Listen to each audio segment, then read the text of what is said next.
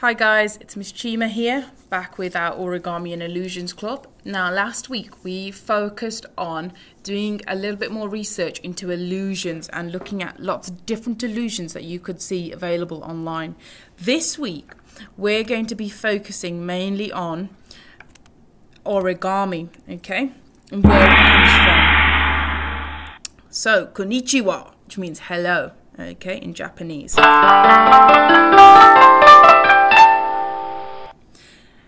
Origami is the Japanese art of paper folding.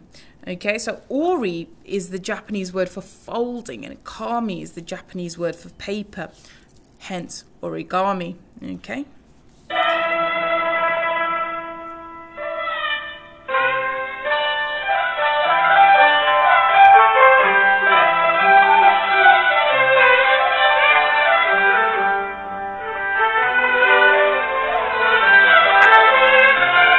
Okay, so although origami is known as a Japanese art, it actually began in China. Now, the Chinese invented paper around 100 AD, when the invention spread to Japan around 600 AD, as did the art of paper folding. Okay, so that was the origin of origami. In ancient times, origami could only be used for special occasions simply because paper was so scarce, there wasn't much available. And the figures that were made from origami were like animals, costumed people, ceremonial designs. Some of these you've actually seen online as well, and some of the animals we've created together. There were no directions like our club.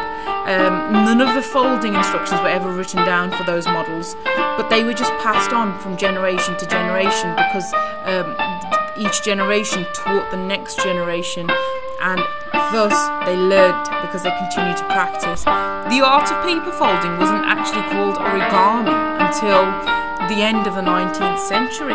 By the 1950s, origami gained popularity from world-famous origami artist Akira Yoshizawa. Okay. Now, one of the first books that was ever written on origami was The Secret of 1000 Cranes Origami by Hayden Sensbazaru Orikata. Now, these are the pictures of just a couple of pages from that book. And this is Akira Yoshizawa. He was considered the grand master of origami because he developed origami as a creative art and creating new folding styles.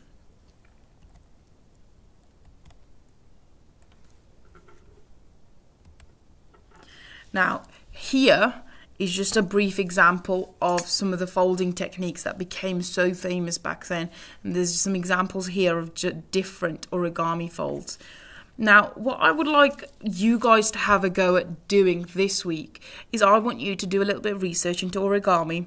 Now, remember to use children's safe search engines, especially because it's e-safety day today.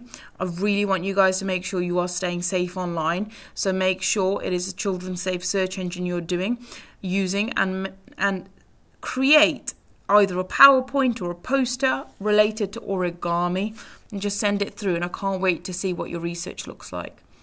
Okay, until next week, bye bye, see you all.